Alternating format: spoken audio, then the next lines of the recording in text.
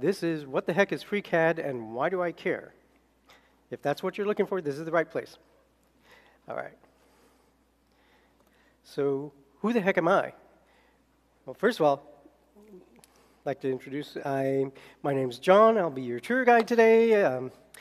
I started learning AutoCAD about years ago, way too many. I was a multimedia dev creator for a while at a startup, among other things. I used CubeComp, Macromind 3D, Stratavision 3D, Lightwave 3D, a lot of these. So, by the way, if you recognize some of these programs up here, you might be old. Yeah, so that's who I am, and it's going to be pertinent. You'll see in a moment. So what the heck is this? Well, it's a presentation of what?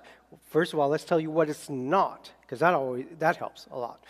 It's not a tutorial. It's not a scholarly analysis. It's not, hopefully, boring. So we're going to kick in and do a few things quickly, I hope. And so that brings us to what this is. It's going to be fast, hopefully. Hopefully not too fast, but I put up my slide deck. It's uploaded. It's got full speaker notes in case you miss something. They're recording this, trying to get the information to you in a way so you can feel it. And if you want to get details later, you can go back. So it's going to be fast, subjective.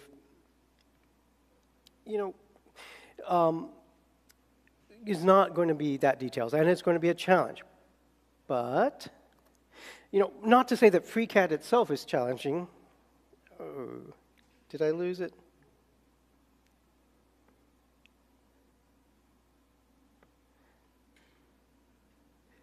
Challenging, yeah. Not to say that FreeCAD itself is going to be challenging, but that instead it will be maybe a personal challenge for you to, in the fun sense of the word, in order to see what you might be able to do once you get a little hands-on with a new tool. Hopefully you'll come away with from this being a little inspired to get going and get in there and see what you can do. So that kind of challenge, the good kind. Now, and then the answer? Well, the title of this presentation does ask a question. What is the answer, you might say? We'll get to it later. All right. So now that we've had a little chance to get an idea of what's going to be happening, it seems good to start an overview of the software itself. So one way to do that is to run through a few quick comparisons against some of the other commonly used packages in this area. So when you think of FreeCAD, you might hear some of these come up. How about Fusion 360? It used to be a huge player in this market, and more hobbyists or you guys getting started, you're not a professional, you're looking to pick something up. I almost started, but it does take an annual subscription to use, technically. Technically, for full power use, you have to buy it in that case. Now, it also uses cloud storage to keep its files. That could be an issue for some people. More importantly, a few years ago, fall 2020, I think, they did a revamp of their licensing agreement for the free hobbyist version. So what you got is, the company is good, the product is good, the new terms, not too bad, but it's not looking for us, maybe, in where it's oriented. So, it's not a safe bet for non-commercial use, maybe. And then away from the philosophical factor, back to the practical, it's only Mac and Windows. There's no Linux version, so some people might not like that. Next one, OpenSCAD. And in the past, here at Scale, I've given a presentation on that if you're interested in looking up on it. But the main thing is OpenSCAD is for coding 3D objects for some purpose. FreeCAD is for drafting them. They're both parametric and share some conceptual overlap, but those are different tools for different purposes. But if you want, FreeCAD does have an OpenSCAD integration, so they play nice. But in addition to that one, they also have a bunch of other dedicated workbenches to make it more extensible and powerful. And we'll come back to a little more on Workbench in a moment.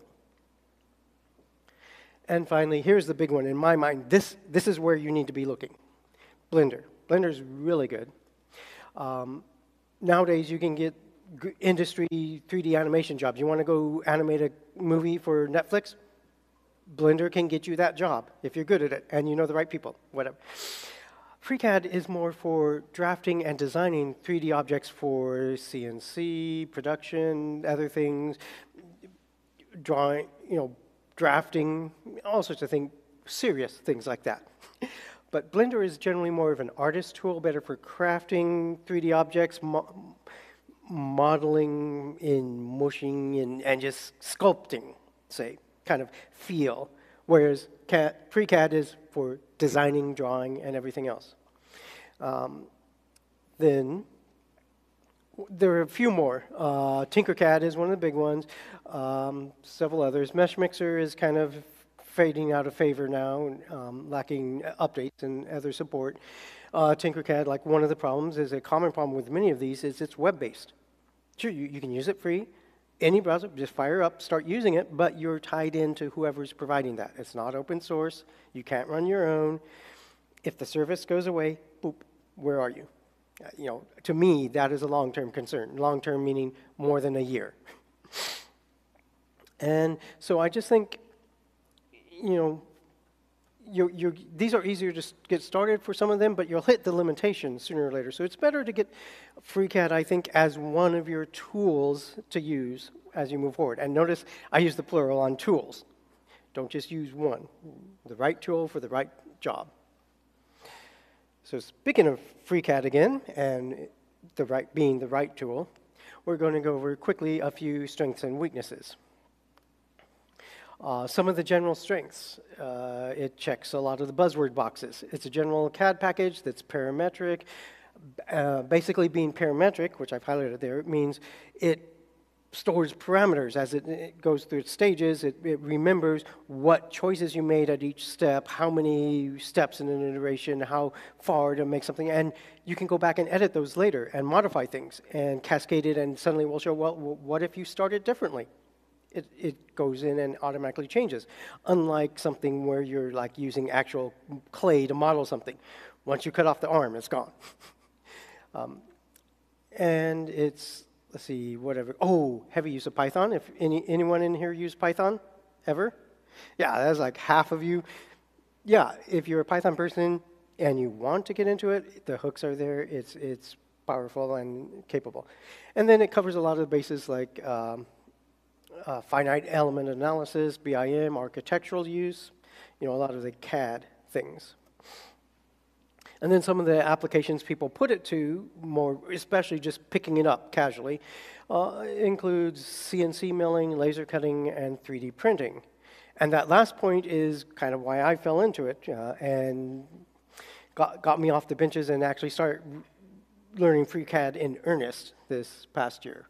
And it's because I got a 3D printer a while ago, partially inspired by Kyle Raskin's talk here a bit ago about 3D printing, and it's like, yeah, that is fun.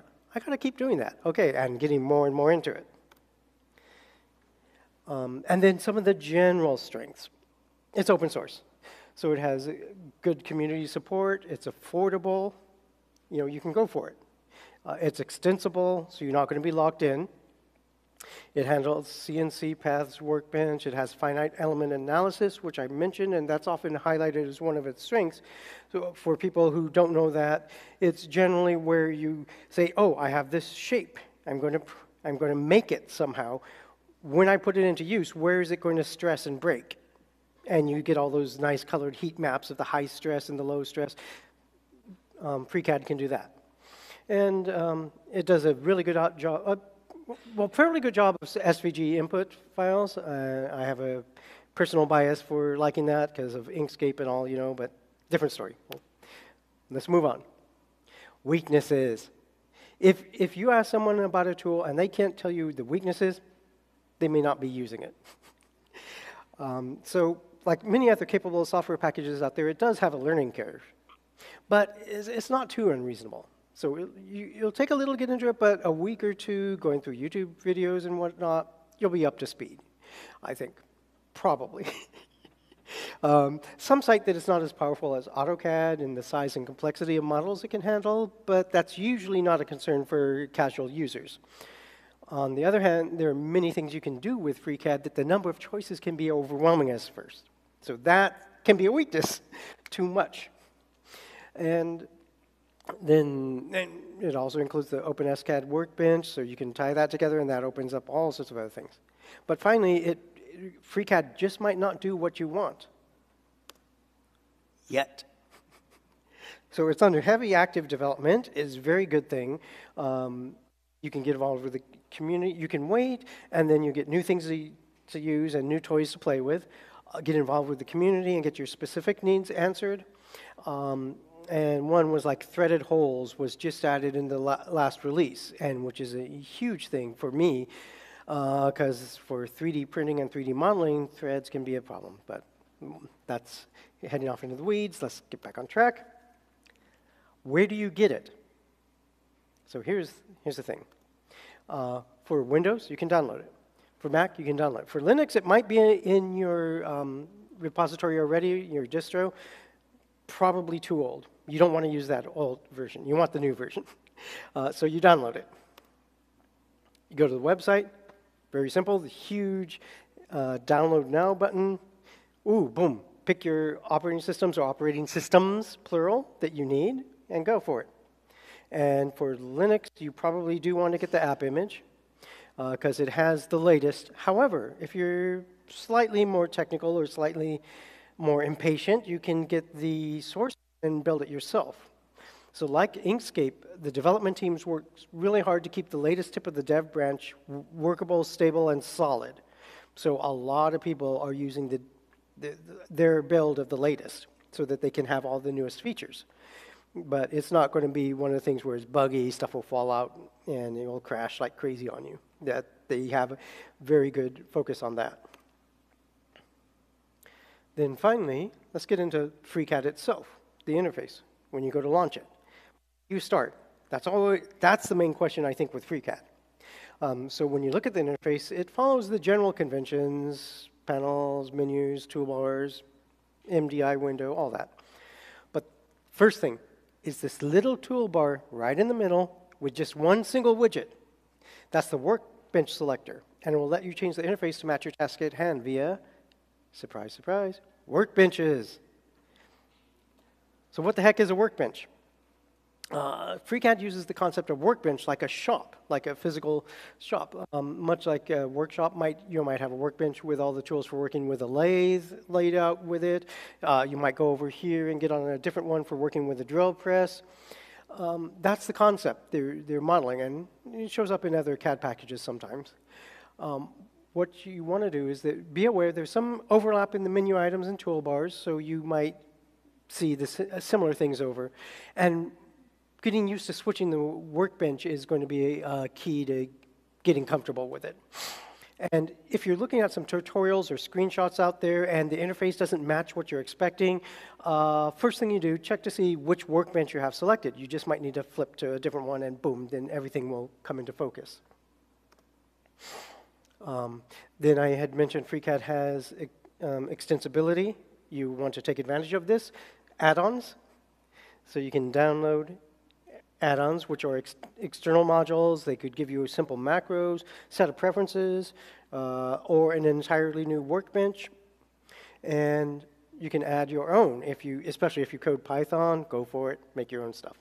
But just be aware that you need to check the quality of which ones you use, how common they are, and how refined, because a lot of people put theirs out there, not in the main download site, but all over. So you can get, but be careful of the quality.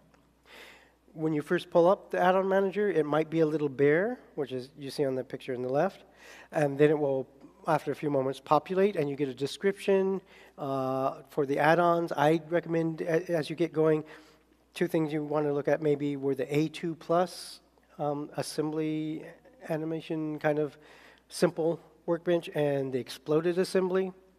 Oh, and the fasteners add-on is also very helpful if you do nuts and bolts and get into things like that. Then Over here on the left side of the interface is the combo view. You'll be looking at that a lot. The top part can switch between details for the current tree or the task at hand. Then down below is the data area. They can hold properties used to fine-tune things once you create them.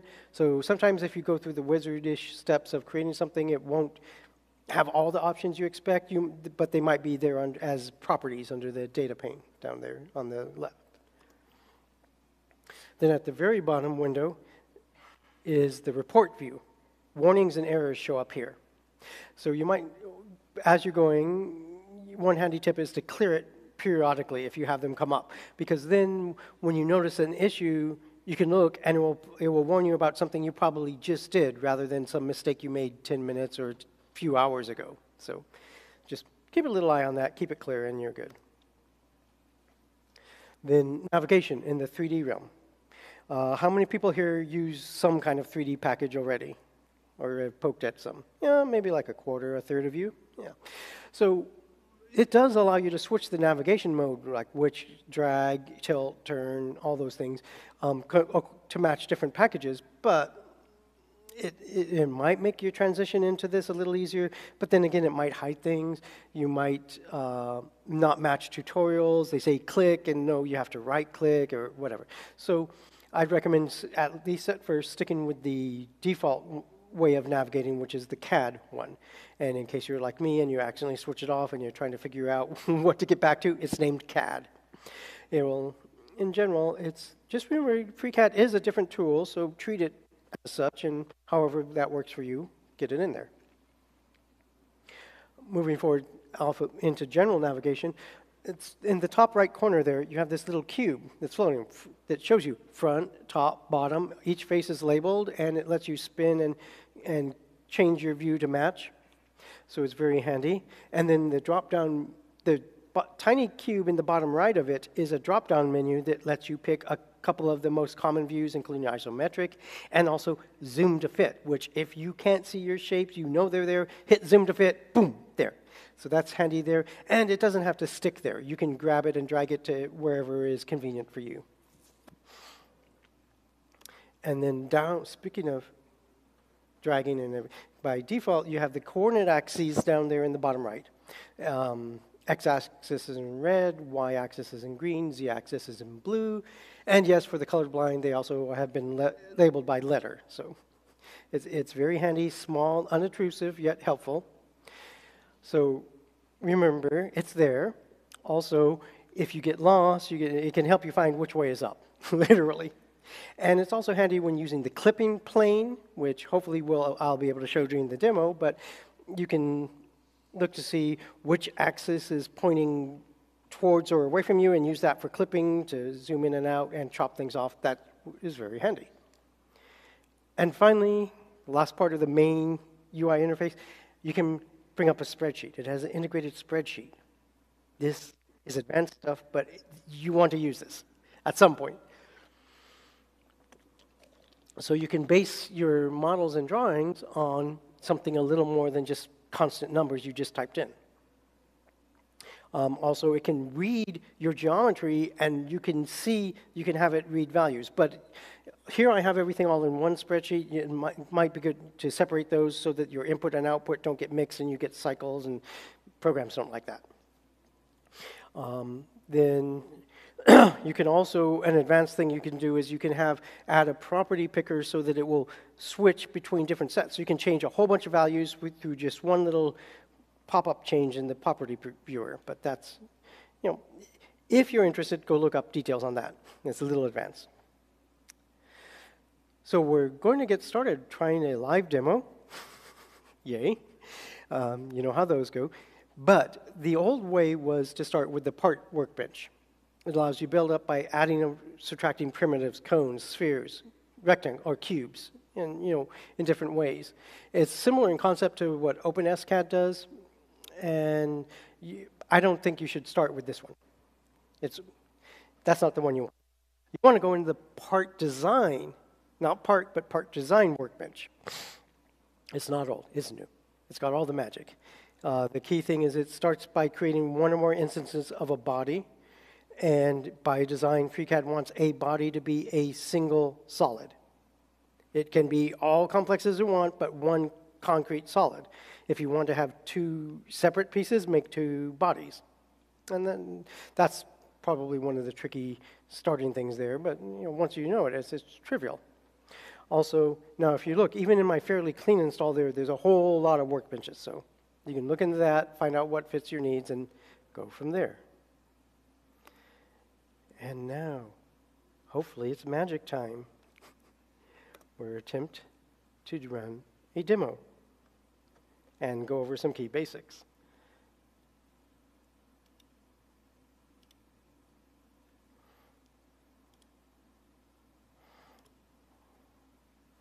So let's run FreeCAD. Yay. Does it actually launch? Yay, okay, here we are. So here we see the start page. Has some recent things down below. It's got these examples, including the two in the middle with the pretty color gradients. Those are some of the finite and element analysis I mentioned. So go through these and see what you want. You can also, since these are the default examples, there will be all sorts of info online on these. We're just going ahead and jump in, create something new, and see how it goes from there. Now here we notice I can start a part, but I mentioned the part workbench is an old school thing, and the part object is not what we want to start with. So we want to go switching to the part design workbench. Boom. And this combo view between model and task, this tells me the tree, I have nothing yet. And now toolbars came out. By the way, these are standard ones, so you can resize them and move them around to fit your screen and your monitor. Also, you have a little pop-up for certain buttons, and then if a toolbar itself runs out of room, they give you this different pop-up so you can see everything that's missing. So get these how you want. Like you can drag them into 2 rows, but I don't want that. You can drag it over to the side. Let me get this one over to the side just to have it out of the way. So here I am starting. How do I start? Oh yeah, body. Boom, there, we got a body. There's nothing. What are we going to do? Well, oh, look, there's a sketch. That's what you need to start with. I create a sketch and it's asking, oh, there's a dialog. What do I do? What do I do? Oh, you have to attach a sketch to an object or a plane or something else so that it knows where it lives. The 2D sketch lives in 3D space. So let's go ahead and attach it to there so that, oh, it opens up in my view. Oh, and look, the workspace switcher has switched to sketch workbench, which several of them use this. So it's not just for the part design, but when you're making a sketch, this is what you get. You get, oh, look, a lot more toolbars. Also, it's jumped to the front view. Nice. So let me, oh, here's a square. Let's draw this real quick. Boom, there, I'm done. Well, not quite. One of the things, you see the tool, the mouse cursor changed into the tool icon. I hit escape once, and it stopped that. Some of the tools, like the multi-line, you hit it once to stop the current set of lines, and then you hit it again to move on out of the tool. You hit escape a third time, oh no, you've left sketch mode. Oops. Go back to your model, double-click your sketch, you're back in there. There you go. Okay, good. These are dynamic, you can move around, and then you can add constraints, which is a key thing about a sketch. And CAD people might know about that. You want to give it some reason for being where it is. And one of the handy things I know is that if I click, then control click, then control click, I have 3 items selected. These 2 points and this line. And these here, which normally come up in default position above, I just move them to the side to make it a little easier to see, are constraints. And I'm going to make that symmetrical. So that means when I move this one point, the other point mirrors it across this line. Perfect. Now I'm getting in control. Now I'm cooking. Okay, let's say about there. Yeah, I don't know. Close enough. And then I'm going to lock down the horizontal with a horizontal constraint, and it's got a constant. If I wanted to give it an expression, you have these little buttons. This round little button says F and X. You can't see it, I can't see it, but that's what it says. And in it, you have an expression editor. So you can say, oh, you can put in all sorts of things. Let's see, 2 times 3. And as you type it, as long as it can resolve it, it gives you the preview there, so you don't even have to hit enter to take it. Oh, that's too small. That's 3 times 3 times 3? Okay, so I have an expression, and it used that instead of my literal. Boom. Oh, that's too small, but you can go, so okay, I'm out of the tool now. Select, out of the tool, go back into the sketch. Now when I move over it, it highlights, so I can select it, double click on it, and I don't want that, so I have to clear a formula. Then I can put in a value, and let's go back to 12, just to keep things simple. Also, here's the secret you can look up on your own after this. The formula, you can also reference cells from the spreadsheet. So you can calculate your values in the spreadsheet using spreadsheet type things and have it used where you need it used. And if you notice now, it changed to a different color when it has a formula versus a literal number. And let me, I don't like 12. Let's see, 20? Okay, 20. A vertical, limit the vertical constraint, okay. Now one of the things is that if I don't, so notice I'm still in the constraint tool, hit escape once and only once, there we go. Move back, grab it, I can slide it out of the way. So if you don't like where it auto-placed the label, you can move it. And then you can also move it down out of between the lines itself. So when you get a lot of constraints in the way, you can start moving things around. So then, say I pick this point, and I pick this point, and I give them a horizontal constraint, 55, round it off, there. Suddenly everything turns green. What is that? Oh, because it's fully constrained. So there's no ambiguity. All these points live a specific place, and you're good. If I undo, let's see if I can undo my last step, you see it tells you you have 1 degree of freedom. That means, oh, I can move this one way. Can't move it up and down, but I can move it that way. And I can even select it. And if I look at my selections, it can tell me some of that. But what I'm looking for is one of these weird, look at these weird icons. Oh, this one says DOF, degree of freedom. Boom. And then I see, oh, these ones that can move are now highlighted, selected green. But I'll go ahead and lock it down again with a horizontal constraint. No, cancel. There, to that point. Okay, now it's fully constrained again. Let's close that. So you have a 2D sketch, and if you, by default, hold down Shift and right-click, you can rotate. Now I don't know where I am. Oh, right. If I click on the skinny edge, it does a diagonal view, front again, boom. Okay. Let's go to a default isometric view, like I mentioned. What can I do with this sketch? It's highlighted green because it's selected, and then you can do additive operations in the yellow, subtractive operations in the blue. I'm going to do a revolution. Yay, we have a ring. Except I say, oh, you know what? That looks painful. If I wear that, that's going to hurt. So let me select that line. Oh, I can't do anything else. Everything's grayed out. Why? Oh, I have to OK or cancel that revolution. Let's say OK, it looks good. Then I go onto it. Let me, select only that circle in the middle. So that's green. Then come over to these additional ones, which the fillet, chamfer, draft, Boolean operation. Now I want to fillet this. Looks like it just chopped the corner flat, but wait a minute. If I come in here and I have a mouse wheel, I can type numbers, or I can use the mouse wheel to scroll them bigger and smaller. Oh, that's what it's doing. I could put a formula, whatever. So I say, OK. So now if I move this around a little, you can see, oh, that's a rounded corner. So that's how easy it is to do it. I didn't even have to go put it in the sketch. Cool. OK, now what do I want to do next? Oh, this is a ring. Oh, wait a minute. Time. We'll do it quicker. Let's give it another body, because I don't want just a normal ring. I want to do another one. So let me do another sketch on that same plane. Oh, this is in the way I can't get at it. Oh, no. Oh, guess what? If you go to an item in the tree, you can move on to it. Spacebar to hide it. Spacebar to show it again. I actually do want to see this while I'm working, so I go into this sketch.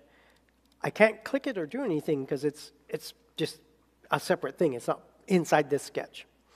So, but what I can do then is go and grab a line, or no, let's get the multi-line.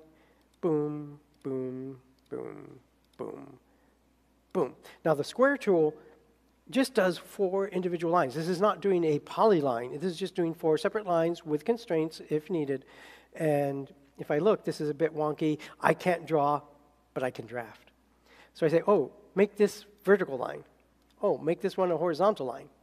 There, now it's pretty. And then I'm boring, so I'm just going to lock this. I'm going to lock the vertical, this. Oh, it's still, oh, wait a minute. Let me do the horizontal, because I know the center, there's the center point. I could hide that shape if I wanted to, but I know it's there. I found it. I click that. I control click here. Say, okay, there, that's fixed. Why isn't it the constraints? Oh, why isn't the constraints locked? Oh, yeah. I can still go up and down. There are several ways to do that. I will just make these 2 points symmetrical across this line. Boom, I'm done. Okay, close the sketch. I see it in relation. This is looking good. Jump over, say, oh, wait a minute. I want to make another revolution. Yay, I think. Well, okay. We're going to do more in a minute. But now we see we got that. Also, again, this is all parametric, so if I look at something and I say, oh, that's a little too much, I can change that 75 back down to 50, 60, okay. And close, and then my revolution is automatically updated because I changed the sketch. Then let's see what else we can do on there. Oh, pad and pocket. Extrude, subtract. But they, CAD land, these are often called pad and pocket. There's other things like that too. So, what do I want to do? Oh, I need to do another sketch. Okay, I'm going to attach it to this plane. And I'm going to do just a rectangle because I'm lazy. I want to do this quickly. I remember, oh yeah, I got to get that, and that, make it symmetrical. Fix the horizontal. Fixed height vertical. Still not locked down. Why? Oh, I can see. I can still slide it left and right, can't I? Let me check. Yeah, I don't want that, so I can pick these 2 points in this line and make it symmetrical. Which, by the way, some of the others, you have point on point, point onto object, so on a line or other, or curve or whatever, vertical, horizontal, parallel, perpendicular, equals, so 2 lines of the same size. So you only have to change the number once. And constrain block, lock everything, horizontal, vertical, diagonal distance, so total distance of a line if you aren't doing horizontal and vertical only, arc or circle, and angle. And there's a little more you can get to, but we'll go here, we're looking good. Let me go ahead and close the sketch. Let's say around the center. I don't want to chop the center. So by the way, I mentioned the properties down here. Oh, look, placement. Maybe that's what I want. Position. Yeah. Okay, what do I want to do with the position? Oh, let me look down in my bottom right corner. Oh, the x-axis looks like the direction I want to go. So let me come over here and play with the x-axis. Click in the number. What if I use the scroll wheel? Oh no, it's stuck. I can't change that. It's kind of grayed out too, so I should have known that, right? Oh, what about attachment? Maybe attachment. Oh, where it's hooked on? Yeah, that's probably drive. Yeah, I can change that. So, oh, look. Oh, wait a minute, no, it's a different X. It's the sketches X. Oh. Is the sketches Y? No, I don't want to change sketches Z. Ah, yes. So the coordinate system, the X, Y, and Z might change depending on which object you're dealing with. So let's say I bring that way out here. So it's just there. Okay. Now it's kind of where I want. So if I use my little cube, I know the top is the top, so let me click on that. Boom, I'm looking at it from the top. And yeah, my sketch does go right through there. So what I can do, let me switch back to your default isometric view. You know, handy. Oh wait, it's a little big, zoom to fit. There we go. Now you can see better. You know, so just play around, see what works for you as far as navigation. Then we can pad this. Boom. Oh, look at that. Change the number 10. Make it stick out. But I don't want to add to my shape. So let me cancel that.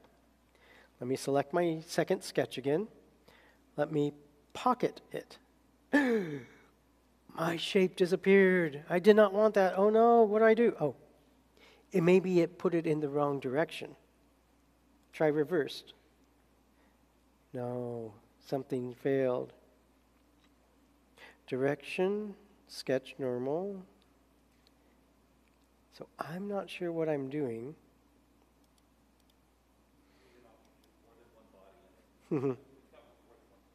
Yeah, it cut through. Well, I know what's happening because I've done this several times. It cut through too far. So if I say OK, it says, no, I can't do that. So let's undo that. So let me try to make this a little easier to do. So let me go into this sketch that, remember, I made smaller. Let's make it bigger again.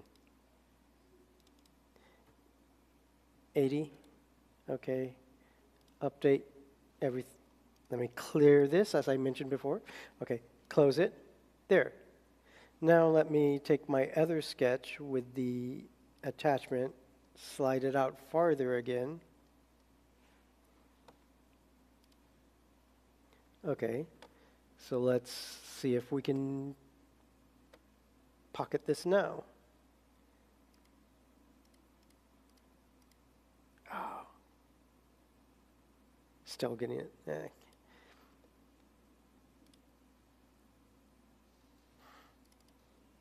first of all, let me make sure. Make sure this is big enough. And because I'm just doing random numbers here, if it doesn't work out, I can try something different. But let's see, close, sketch and revolution. And by the way, I'm under, see how body 1 is bold? That's the active body. I can hide the other one so I'm not distracted. Look at this by angle. Okay, let's try again. Pocket. Reverse. This is giving me annoyance. So let's, for demo purposes, just go back to a pad now. Oh. I think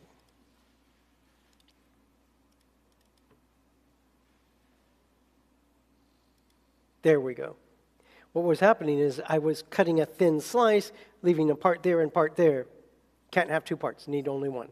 So I made my length of the pocket bigger, and that managed to catch all of it. Okay, good.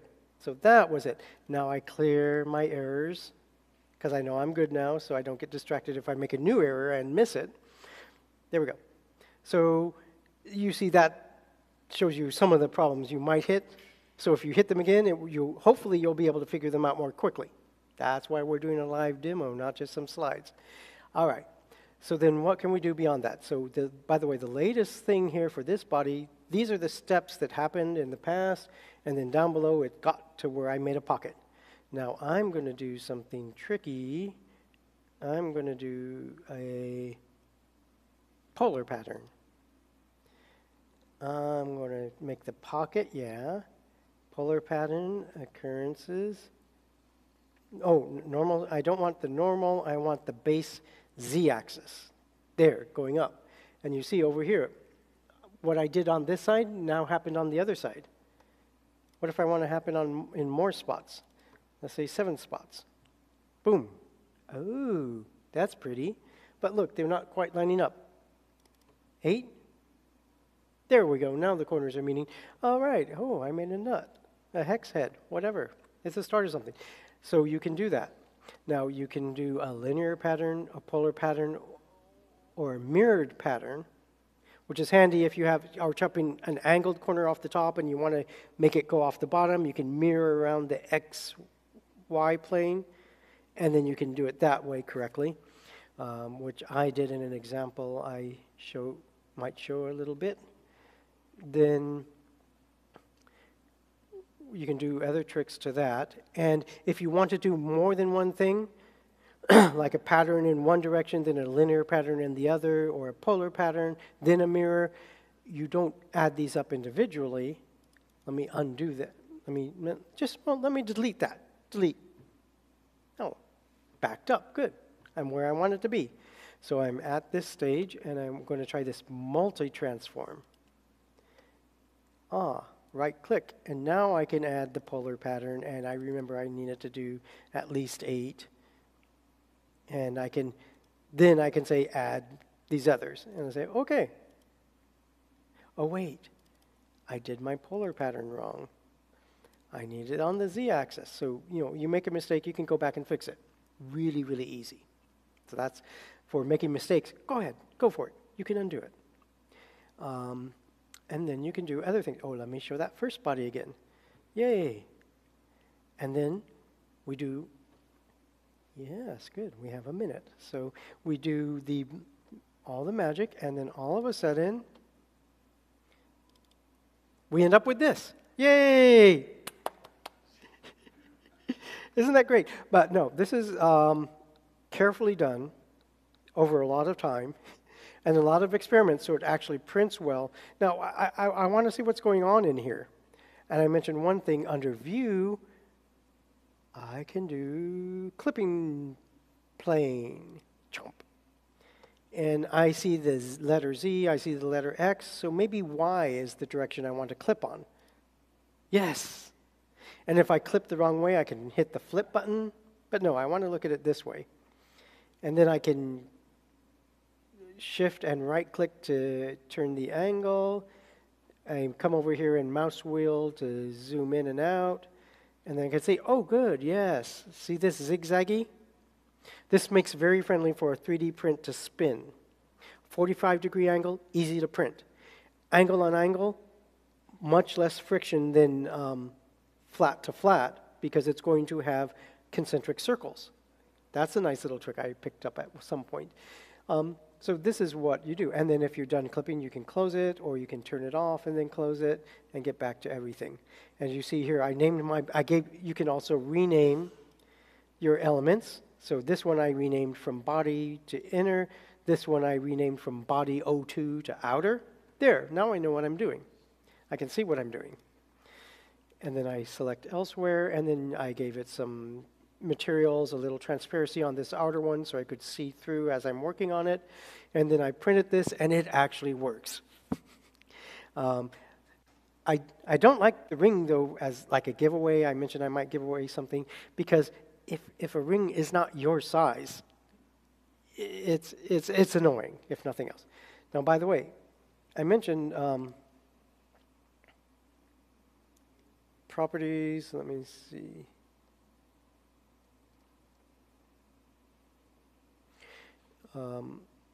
You can have all sorts of things in here. But in my spreadsheet, I had set up all these different ring sizes here with different lengths. Over here, I calculate things based on them, and then when I edit the spreadsheet, if I give it an alias, then I can reference it from my formulas. Boom. I mean, that's so simple, but once you start to use it, it's like, oh, wow, I can do a lot with that. And then let me close the spreadsheet, go back, and then bring up one other example I already did. this coin. This is a little maker coin. People who do 3D printers would often make little round coin things to give away to each other and to use up end of your filament. You've got like a tiny bit left. You can't make anything real with it. Might as well just make a coin. And I redid this one. I originally did this in OpenSCAD. I've redone it in FreeCAD. Then I used the A2 plus assembly to put the pieces together. Then I used the exploded assembly so we can make it go boom.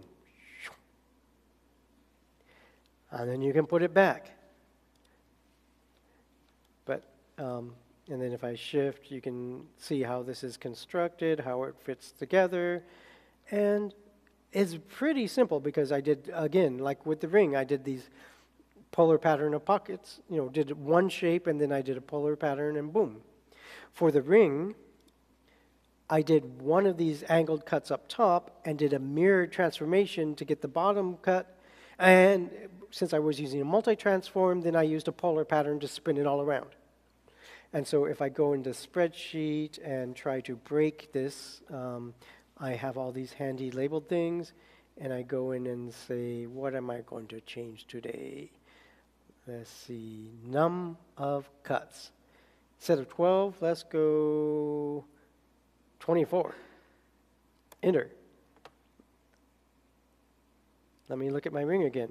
In a minute. It's thinking about it. I gave it a big headache. Do you know how many facets it had to do? A lot. But here they are. So now I've got a much more refined pattern, and now I realize, oh, if I want to add that many, I might need to do something up here, but that's for a different day.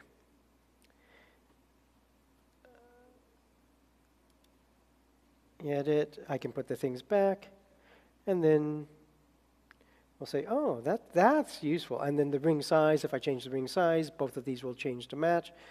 And then I can change the thickness, all those things. Since they were parameters in my spreadsheet, the values are being drawn from someplace that isn't weird. The one got you is going to be if you attach a sketch to one of these faces, and then you change the number of faces, suddenly your sketch is completely somewhere else. And that should finish our demo portion. See if I can switch back. Keep changes. All right. And then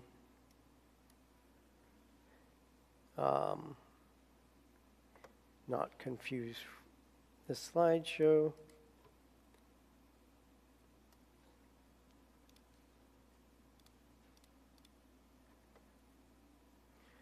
Let's bring that. Okay, I'm extended, and then let's bring back up my presentation.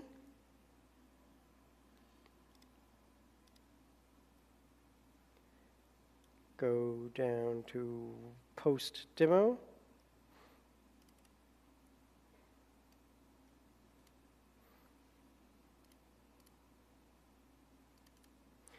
And start over. Can you see this? Yes, okay. So again, quick little reminders for you to look up. The construction lines, oh, this is something we want to look at. We didn't cover in the demo because I wanted to try to fit into time. But this little button here will toggle, instead of drawing white lines, you'll draw blue lines. And when you close the sketch, they're hidden. They're just helper lines so that you can do complex things. And you can change an existing line to and from a helper line as needed. So that's, if you click that little toggle, it will change all those other little shape icons from white to blue. And so those are really, really handy. Also, there's a thing about external geometry. But again, that will hit the problem I mentioned, but I haven't named yet. Then you can bring that in. But datum items. You can create independent points, lines, planes that are just defined, not part of a sketch, not part of an object per se, or they don't have to be. And then you can put your planes and sketches attached to those so that if your geometry changes, your sketches stay in the same place and you avoid that problem. So datum items. This is advanced feature, but you probably will want to use those pretty soon. And if I have these 3 datum points, I selected them and created a datum plane. Boom, see that corner there? I can attach my sketch and cut a corner, weird angle, and it will stay at that weird angle no matter how many facets I change the number in my spreadsheet to be. And then, let's see, I mentioned a little about how to set the constraints, the function little round button that it's hard to see here, but when you're using it, you can see and click on, so you can use expressions instead of constants. And that would cover the rest of the demo parts. I just want to make sure that I had those covered. Then the problem I mentioned is TNP, the naming problem. That's where if you attach something to like the 3rd vertex of the 5th, line 3, vertex 2 of an object, but then that object's geometry changed, attaching to line 2 vertex or line 3 vertex 2 is going to be completely somewhere else. It's not unique to FreeCAD. A lot of the higher-end commercial projects have some heuristics that try to work around it. Often it works, sometimes they don't. But the big thing is that you can work around it using datum points and things like that, but it is also the focus of the next release. Now, as I said, forward-looking statements, it may or may not make in, they might bring something else, but the current plan by the FreeCAD team is to fix that majorly for the next release. So let's bring this back now to the answer. Answer the question I proposed at the talk. What the heck is FreeCAD and why should you care? That one's simple. It's fun. It's powerful. You can afford to try it out. You can get started. It's the cost in attention and learning to get started isn't too high, so you can afford it. It's nice. Watch a few tutorials and you get going. And then why should you care? I think this is important. I believe chances are that it can solve one or more problems that you're having today. You pick it up pretty quickly, you'll figure out, oh, wait a minute, I need this, or I need that, or I could do this. And it's like, oh, there you go. Then we're going to do some quick questions. First, I'm going to point out the slides have references, including 2 really good YouTubers who have really good introductory, detailed tutorials. That's Joko Engineering and Mango Jelly Solutions. So just want to make sure you go back to those. And then we'll have, if any questions, although first, was there anyone who really wanted one of those coins? Let's see, can I throw them? Ah, no. They're not aerodynamically sound. You go ahead. You can, I have a few handfuls for, you can come up and grab one real quick. And anyone, though, with a question, raise a hand. Any question way there in the back?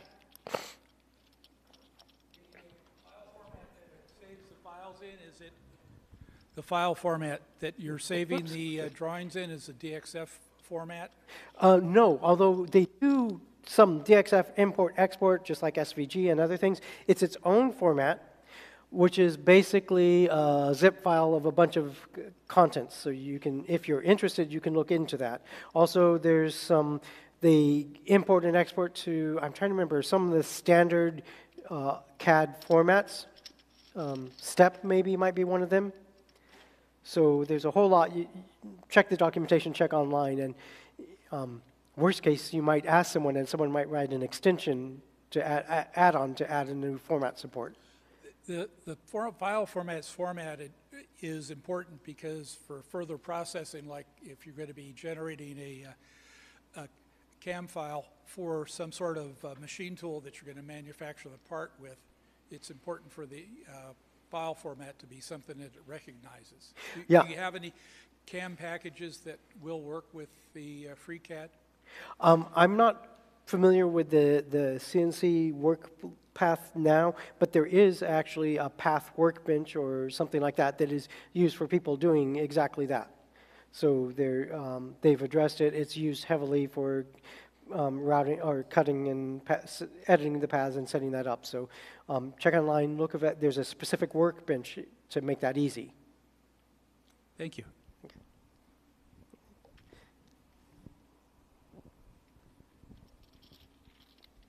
Hi, just a quick question. I understand that the 3D printer, they use the STL file format. Yes. How difficult it is to import that into the FreeCAD? Oh, good question. First one question, how difficult is it to import STL? First question would be, can FreeCAD export STL? Yes, that's the first thing. It exports, goes straight to your slicer, really easy. FreeCAD can import STL really easily. The one got through a couple years ago when I first was playing with it a little is I had a complex STL I imported, then I tried to do the finite element analysis on, and it had problems. If I recreated that in FreeCAD, then FreeCAD had no problem analyzing it. So it depends what you want to do with it, but you can bring it in, or you can also import it and then use the external geometry thing to create a sketch to recreate it exactly by tracing the existing corners and lines. Yeah, I'm thinking more like, modifying. Somebody Oh. create an STL file and you import it into Yeah. the FreeCAD, and then can you modify it? Yes, if you import an STL, you can modify it, and for some people, using Blender to tweak it might be easier. For some people, using FreeCAD might be easier. But yeah, it can modify once it imports the STL. Great. Thank you.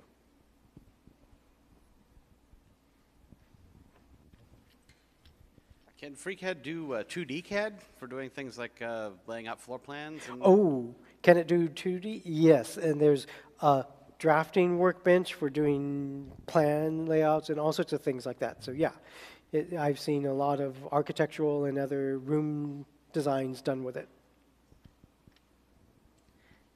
Okay. Any other last questions? No? Well, hopefully they're percolating in your brain and you can go home and download and play with it and see what to do. I'll wind up, let you go, and you can see me after, and then I'll put out, I have a handful of these left if you want to come grab one. Thank you very much.